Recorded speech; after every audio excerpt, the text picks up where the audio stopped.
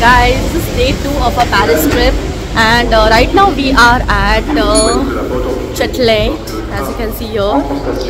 And हम लोग ने हमारे होटल से एक किलोमीटर चलना पड़ा because we didn't have the day pass. Actually day पास जो है वो 5 दिन का ही आता है and we are here for 7 days. तो हम लोग 5 दिन का आज नहीं निकाल रहे हैं, हम लोग कल निकालेंगे. सो मंडे टू सैटरडे हमको वो मिल जाएगा.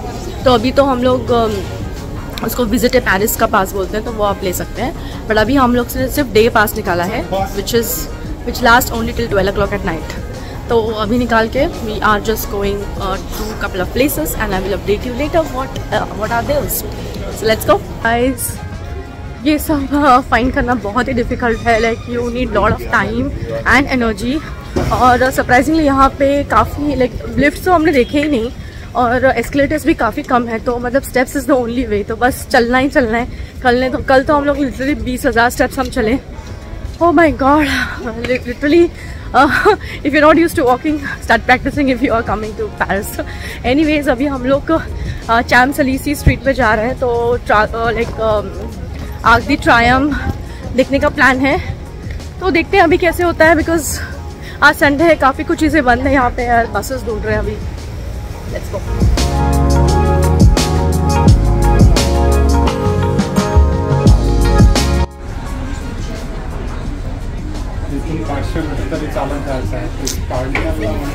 ठीक है, आता चालू होता क्या करना है. हे गाइस, अभी हम लोग 47 नंबर के बस में बैठ गए हैं और काफ़ी डिफ़िकल्ट है फिगर आउट करना बिकॉज जो लोकल ऐप है वो कुछ दिखाता है और फिर अभी मेरे हस्बैंड ने गूगल भी ट्रैक किया तो उसमें से ये पता चला. बट यूजुअली मोस्ट 99% तो metro is the best way to like transport yourself, like go here to there. But still there are some options for buses also. But to figure out and find out all this और directions भी find करना difficult हो जाता है. तो like yeah, we are trying to figure out. So let's see how it goes. Guys, so we have reached the Pantheon and this is a Roman temple. Which is built by the Italians and it's been maintained very well and it's the historical monument. So if you are coming in Paris you should definitely watch it. We are just going to go get tickets and then go inside and I will try to show you from inside. Let's go. Guys, so we are inside the Pantheon and it's so beautiful.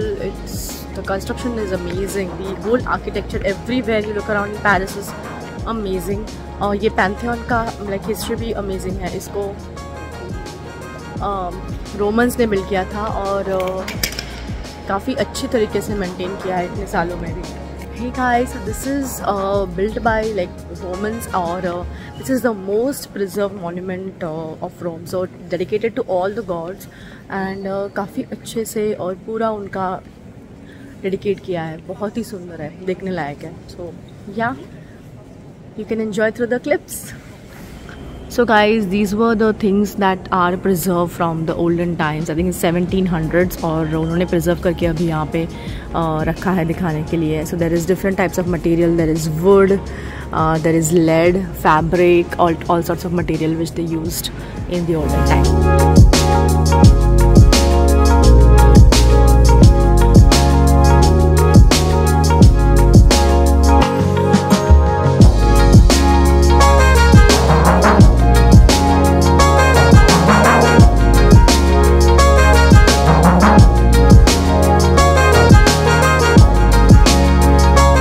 Hey guys, so this is a unique feature. As you can see, the watch is here and it shows the exact time. So right now it's going to be 1 o'clock and as you can see it's showing the exact time. So it's really a cool thing to see.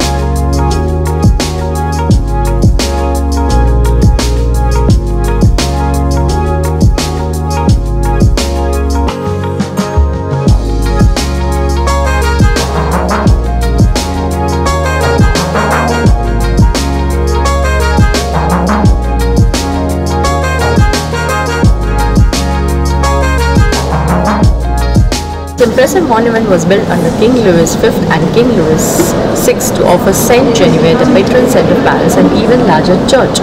Barely completed by the start of the Revolution, after Mirabeau's death, the building was chosen to house the tombs of great men. From 1806, Emperor Napoleon I retained the funerary function of the crypt but re-established Catholic worship in the name. King Louis Philippe, aware that he needed to combine the monarchy with the heritage of the French Revolution, transformed the Pantheon once again in 1831.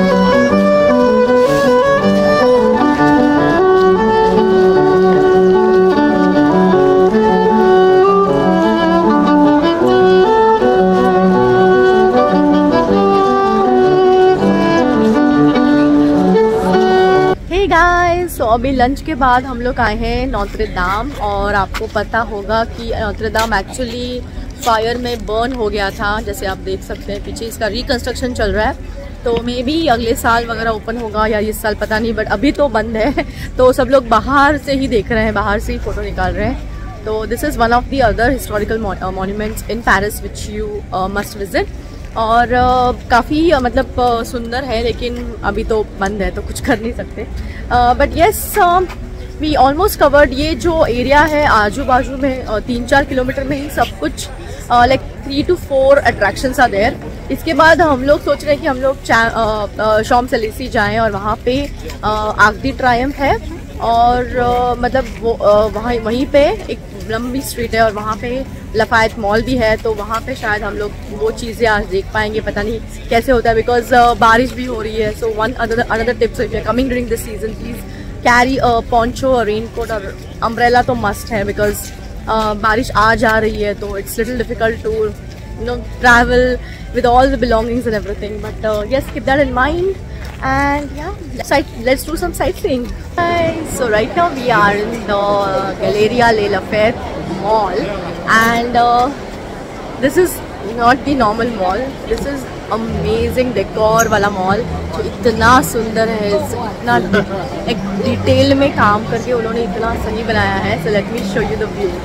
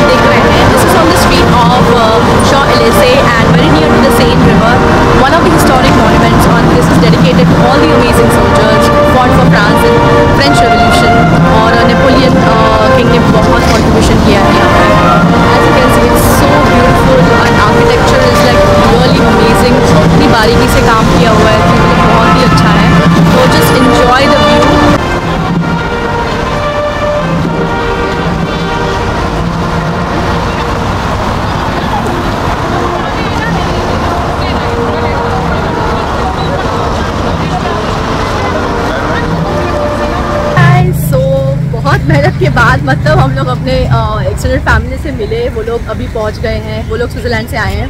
And then we took the metro. इतना मतलब ऊपर नीचे करना पड़ा, because यहाँ पे पता नहीं है और कोई पूछने के लिए भी नहीं है। They don't speak English, everybody speaks in French. और यूजुअली स्टेशंस पे जैसे हम लोग ने स्विट्ज़रलैंड या फिर बाकी जगह पे ट्रैवल किया तो लोग होते हैं जगह जगह पे पूछने के लिए, बट यहाँ वैसे नहीं है। but finally we made it to Arc de Triomphe, and this is a historic monument again. Or this is as you can see so this is on the street of Champs-Élysées, and as you can see this is the street and it's very near to Seine River.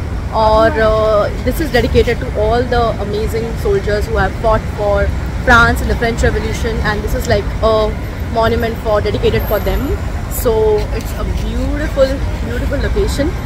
और मतलब architecture तो like सुभान अल्लाह, मतलब जहाँ पे भी देखें architecture buildings इतनी खूबसूरत है, इतनी डिटेल्ड बारीकी से काम किया हुआ है, तो मतलब अमेजिंग। बट ऑफकोर्स बाकी जगह पे भी आप देखेंगे तो थोड़ा सा as it is a big city, like थोड़ा बहुत कचरा and all this unsafeness is there from time to time, especially traveling during metro. So be careful, don't keep your belongings here and there, and try to like carry minimum things. Don't carry like very precious or like महंगा चीज़ मत carry करें, और try to have minimum weight and travel as light as possible. और थोड़ा सा एक दूसरे पे जो भी आपके साथ ट्रैवल कर रहे हैं उनके साथ थोड़ा सा मतलब ध्यान रखिए, तो I think then it is totally fine. So yeah, so enjoy the view guys, and yeah, see you in the next location.